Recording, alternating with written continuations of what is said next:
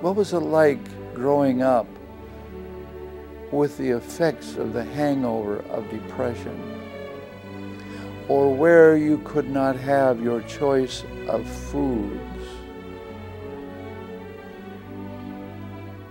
Probably that has affected me mentally to make me decide that today, if I wanted a hamburger or a steak, that wouldn't be a choice. It would be whichever one you wanted.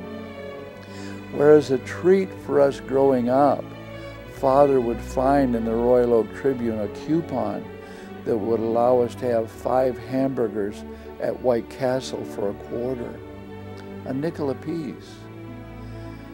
And that was an extreme treat. Consequently, we grew up liking pancakes and beans because they were cheap. Pancakes took the place of bread.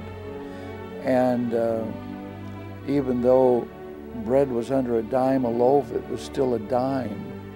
Milk was under a dime a quart, but it was still a dime.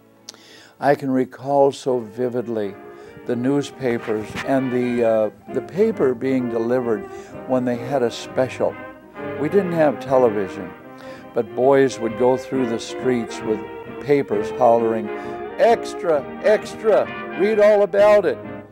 And so news was generated in that way. And when they went through with the extras explaining what happened, not why or how, but what. And of course, at that time in 1941, America, the United States of America, was thrust into the war. Once I built a railroad, made it run, made it race against time.